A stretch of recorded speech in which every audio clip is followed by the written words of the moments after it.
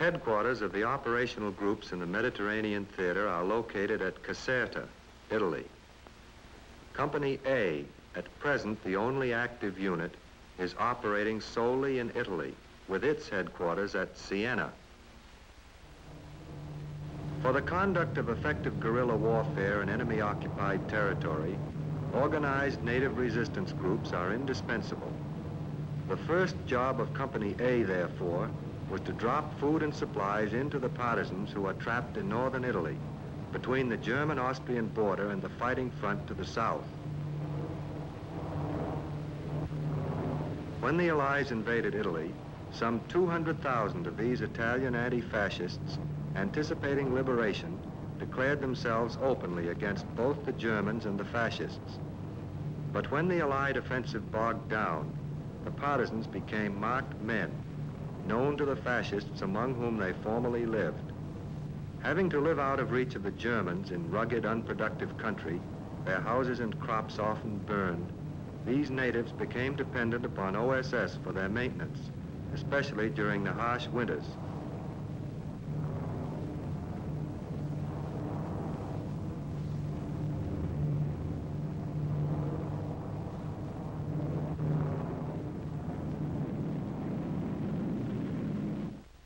On December 2nd, 1944, OG headquarters in Siena received a directive from Allied armies in Italy for men to operate with a given group of partisans behind enemy lines. This directive put into motion a mission typical of the many now operating in northern Italy. The men selected for the job were members of the Cayuga Team, which was called in for a briefing session by Captain Albert R. Materazzi, operations officer for Company A. Here, the men are given the data furnished by R&A, G2 and SI.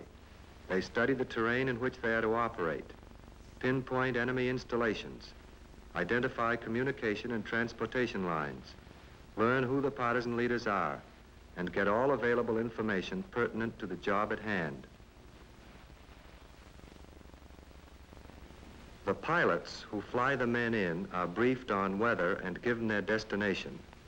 They must be very careful to identify the drop zones, which will be marked on the ground by code letters formed with rocks, logs, paths in the snow, or even clothes looking like wash spread out to dry. This team, representative of OG activity in Italy, is composed of volunteers from the U.S. Army, recruited particularly for their foreign language speaking abilities. Trained by OSS as specialists in guerrilla warfare, they are infiltrated or parachuted behind the lines, where their job is to organize, equip, lead and fight with the partisan resistance groups.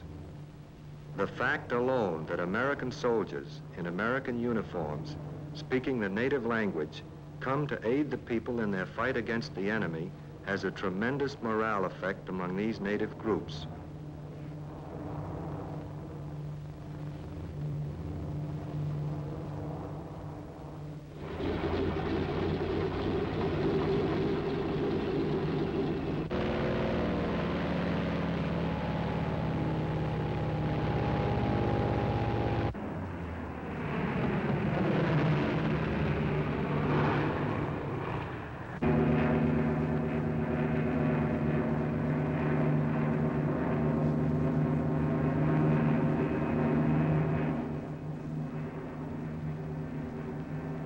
The partisan officer, the man with the cigarette, having come down from the north to appeal for help, is returning with the Cayuga team to his people. The mission of OG teams in general is to exploit to the limit the possibilities of waging war behind enemy lines, but no specific operations can be planned until the men actually drop into the region and study the situation at first hand.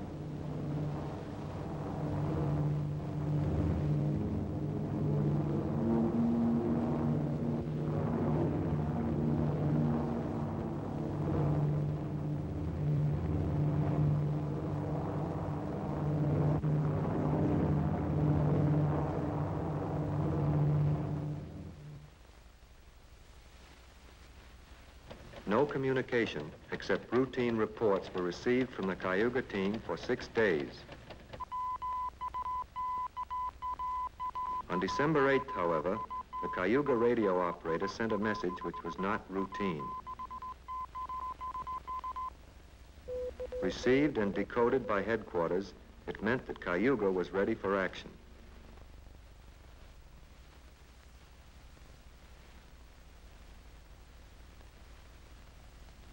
Urgent. Stens, marlins, plastic for demolition, ammo. The message meant that the mission had laid plans for an operation. Immediately, the equipment required to do the job is broken out of the supply sheds and prepared for delivery. Where special equipment, such as mortar shells, is requested, it must be individually wrapped, and OG personnel often pitches in to speed up delivery. Packed in special containers to ensure perfect parachute drops, the material is loaded into the waiting C-47s, planes of the 12th Air Force.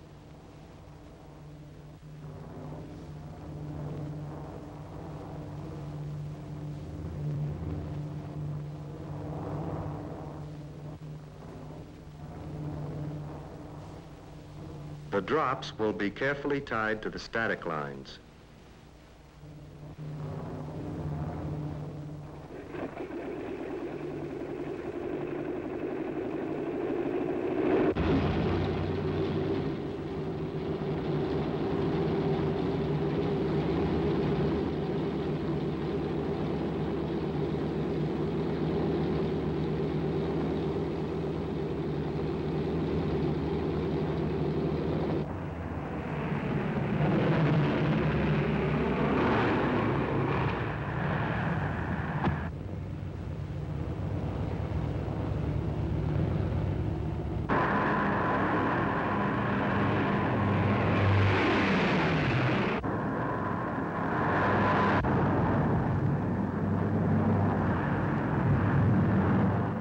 Planes are headed for 3 different pinpoints, marked by their special code letters.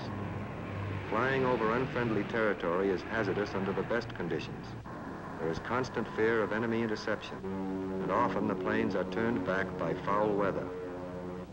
Whenever available, escorts of fighter planes are provided to protect the C-47s. Mass daylight drops are attempted only over areas which are fairly hidden in mountain ranges, and where there are no reported German patrols.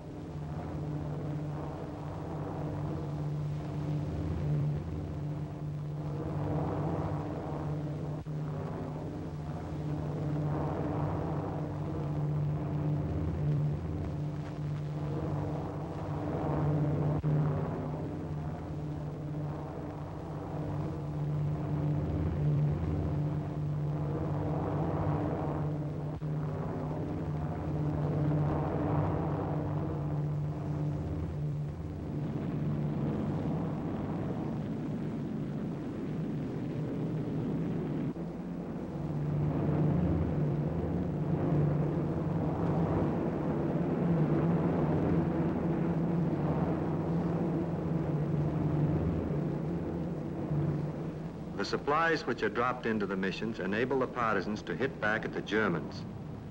The supplies are used to blow up highway bridges, cut power cables, destroy substations, attack garrisons, harass the Germans wherever and whenever possible.